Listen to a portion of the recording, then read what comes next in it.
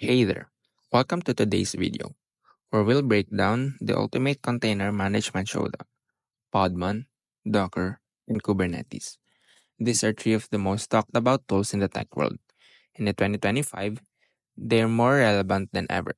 If you've wondered which one is better for your project or team, stick around because we're diving into their strengths, weaknesses, and use cases. Let's jump right in. Before diving into comparisons, let's first understand what these tools are and their core purposes. Docker is the pioneer of containerization technology. Launched in 2013, it revolutionized how developers package and deploy applications by bundling an app and its dependencies into portable containers. These containers run consistently across different environments, whether on a developer's laptop, a server, or the cloud.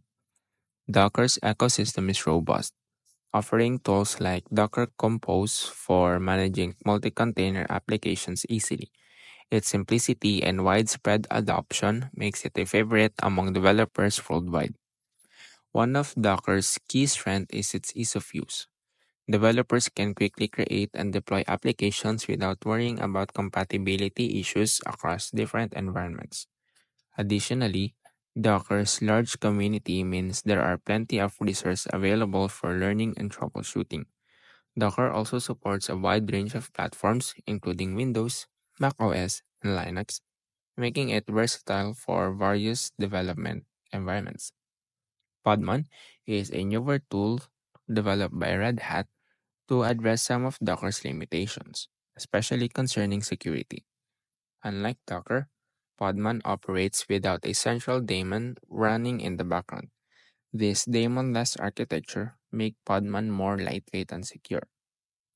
It also supports rootless containers, allowing users to run containers without elevated privileges.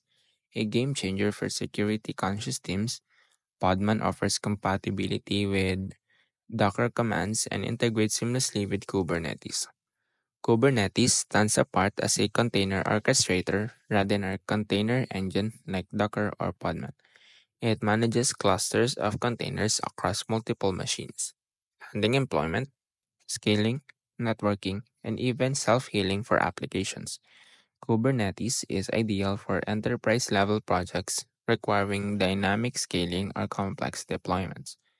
Kubernetes' ability to manage large-scale development makes it a go-to solution for companies with extensive infrastructure needs. Its scalability and reliability ensure that applications can handle increased traffic without downtime. Additionally, Kubernetes supports a wide range of plugins and extensions, allowing it to integrate with various cloud providers and on-premises environments. Now, understanding the architecture of these tools helps explain their performance differences. Docker uses a daemon-based architecture where the Docker daemon manages all content operations centrally.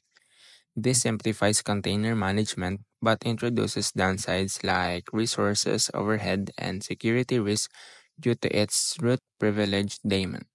Whether no container are active, the daemon continues consuming system resources. This centralized approach can also lead to bottlenecks if the daemon becomes overwhelmed. For instance, if you're running a multiple containers on single machine, Docker's daemon will manage them all, which can lead to increased resource usage and potentially issues if not managed properly. Podman adapts a daemon-less architecture that communicates directly with the Linux kernel to manage the containers. This approach eliminates the need for central process and reduces resource usage significantly. Additionally, Podman introduces pods, which group multiple containers under one network namespace, similar to Kubernetes pod concept. This feature allows for more efficient network management and isolation. Podman daemonless design also enhances security by removing a potential single point of failure. Without a central daemon, there's less risk of exploitation if a vulnerability is discovered. Kubernetes operates at an entirely different level with its master worker architecture. The master node oversees deployment while worker nodes run container across clusters.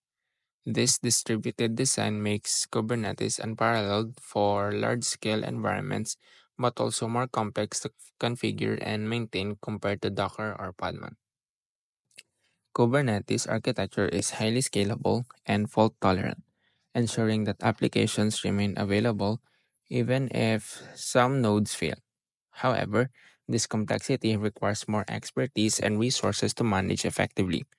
Kubernetes also supports advanced features like rolling updates and self-healing, which ensures that applications are always running smoothly.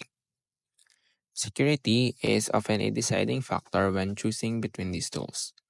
Docker has faced criticisms for relying on a root privilege daemon, which can be exploited if compromised.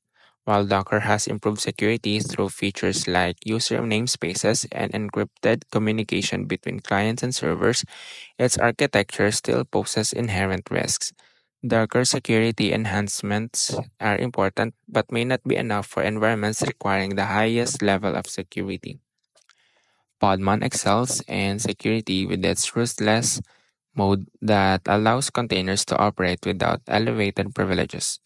Its daemonless design further reduces vulnerabilities by eliminating single points of failure. For organizations prioritizing secure environments, Podman offers significant advantages. Additionally, Podman's compatibility with Docker commands means developers can transition easily without sacrificing security. Podman's rootless containers are particularly beneficial in environments where security is paramount. Kubernetes focuses on securing container orchestration rather than individual containers. Features like role-based access control, network policies for pod traffic restriction, and secret management ensure secure deployments at scale. Kubernetes also supports encryption for data in transit and at rest, providing comprehensive security across the entire application lifecycle. Kubernetes security features are designed to protect large-scale deployments, making it a reliable choice for enterprises to handle sensitive data. Its availability to manage access and network policies ensure that applications are isolated and secure within the cluster. In conclusion, there's no one-size-fits-all answer when choosing between Podman, Docker, and Kubernetes. It depends entirely on your project requirements. Thanks so much for watching. If this video helped you understand these tools better, don't forget to like this video and subscribe for more content. Whether you're just starting out or managing complex deployments, understanding the strengths and weaknesses of these tools will help you make informed decisions of your project. Thanks for watching.